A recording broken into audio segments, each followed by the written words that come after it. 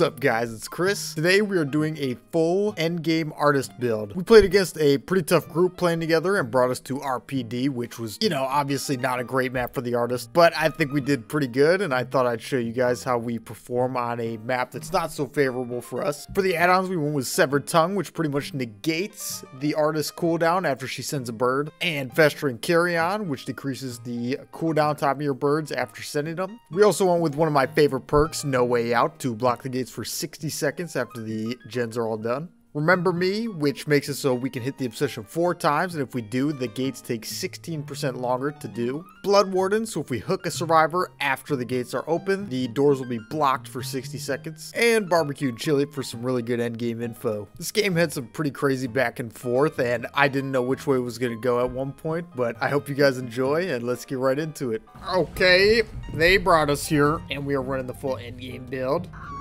So, we are not going easy.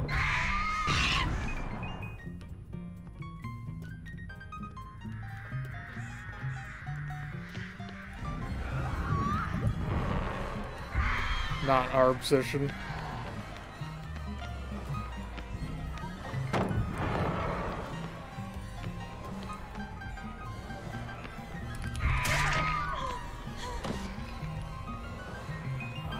Shit, it's so tough to guess.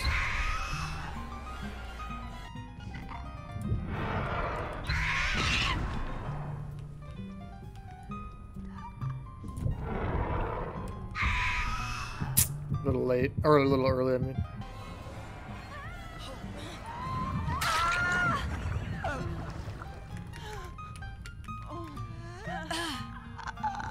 Steve's probably finishing up that gen. Here's our other Jill.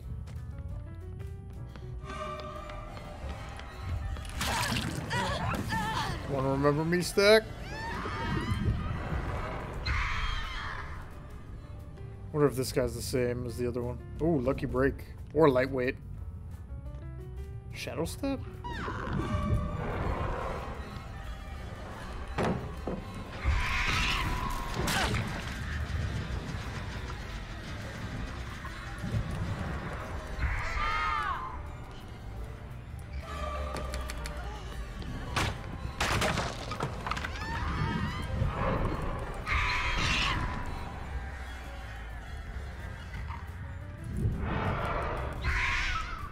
Why did it go up?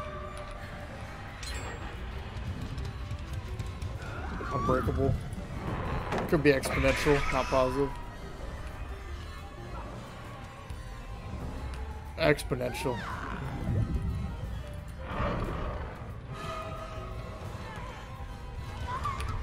I knew it was balanced because she didn't make a noise, but I thought I could hit it in time. Really strong perks. Playing together, probably, just the way that they're playing. It's very strange.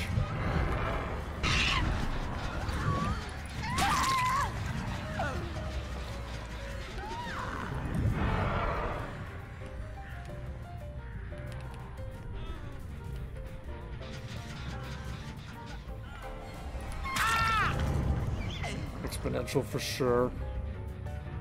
Let's get our third, of course. Probably a full boom. Do I want to waste time to kick that? Yeah, we're going full endgame anyway. It's not really a waste of time.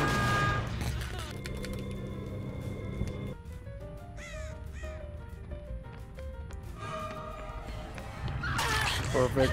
3 stacks.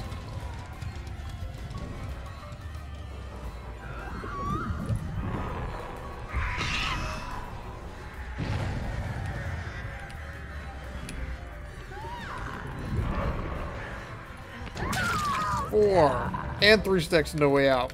Really good. Okay. We still make this? Oh, that's in the library, isn't it? Wow, our hooks suck.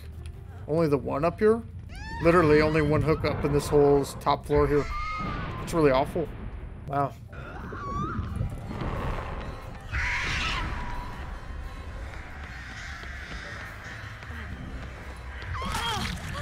I was hoping maybe he'd drop that pallet on me. I'm not sure where they rebooned. Do I hear it?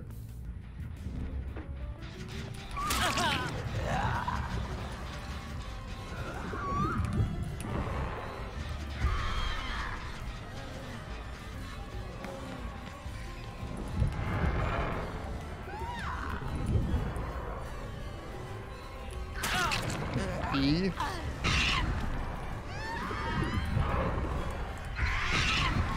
Fair enough. Here with the 4-stack playing this way, Severed Hands would have been really, really good, actually.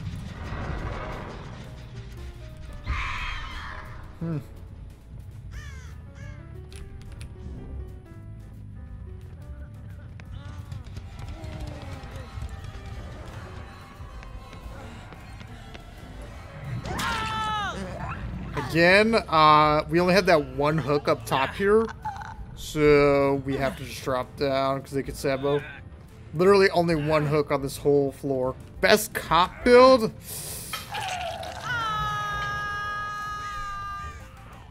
I was kind of thinking about that a little bit because one of the homies from stream did ask me to join like their team. I was thinking about it a bit. I would still keep the same add-ons, to be honest. It would just be Severed Hands, Festering Carry-On.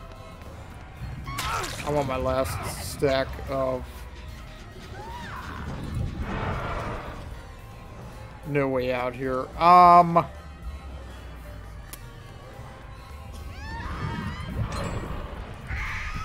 Fair enough. Should still be a hit just because of our Severed Tongue. He looks quick. I thought I would catch up a lot faster than that. I barely got that hit.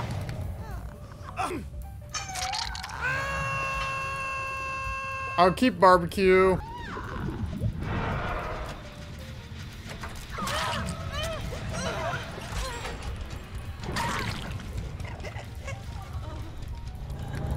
Oh, we should have gone for Steve. That's stupid. He would have been dead, I think. Oh, this is worth. Yeah, we dropped for this all day.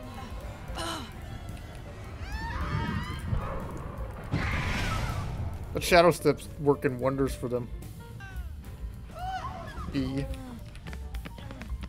I think he's dead, right? Or am I tripping? Oh yeah, that's big.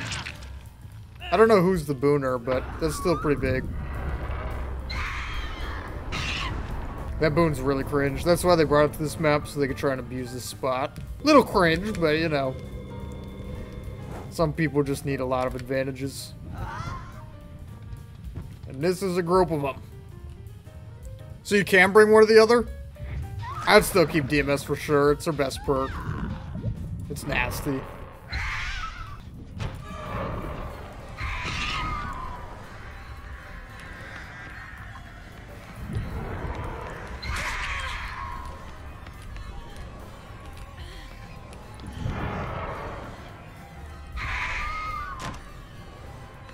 Bad aim.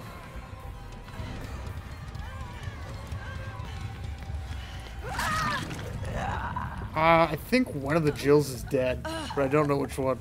I don't think it's this one, actually. God, there's gonna be so much slowdown on the doors. Oh, it's the tap who's the booner. Got it. Surprised that missed. Let's go take care of this boon before he even gets it up. How did he get past me? Is that already tap over there?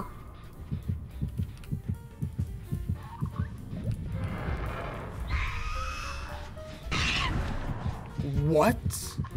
He boomed that.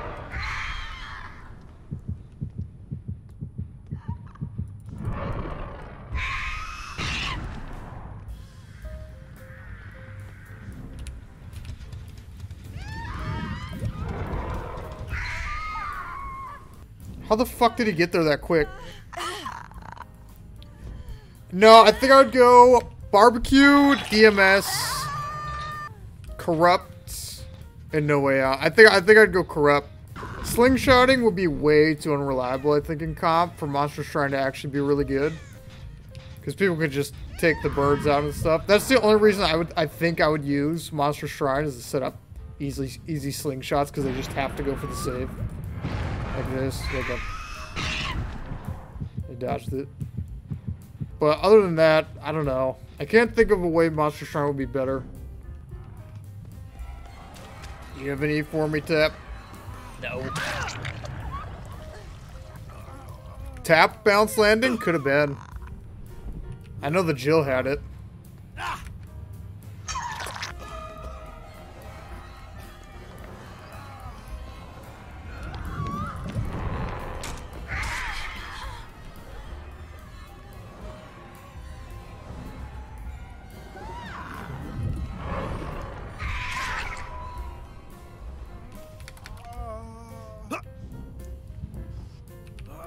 And we still have all of our endgame perks ready to go.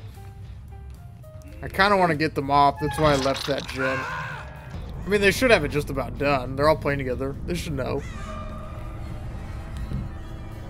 Yeah, on certain maps, if I know the map's going to be good for that, doesn't sound bad at all.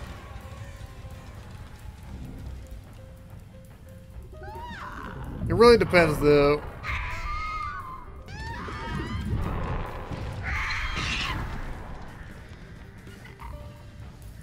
I think this is the guy who just... Oh no, this guy went this way. This is gonna...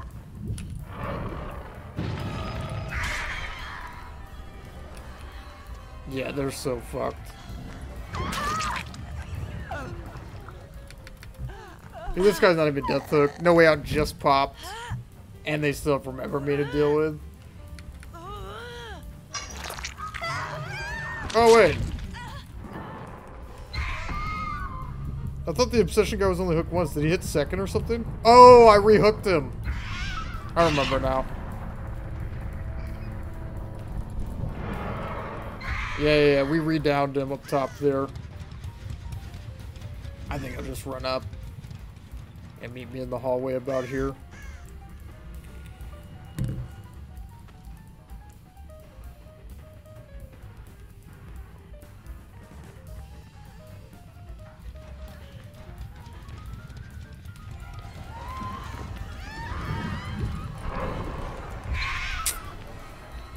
Too high.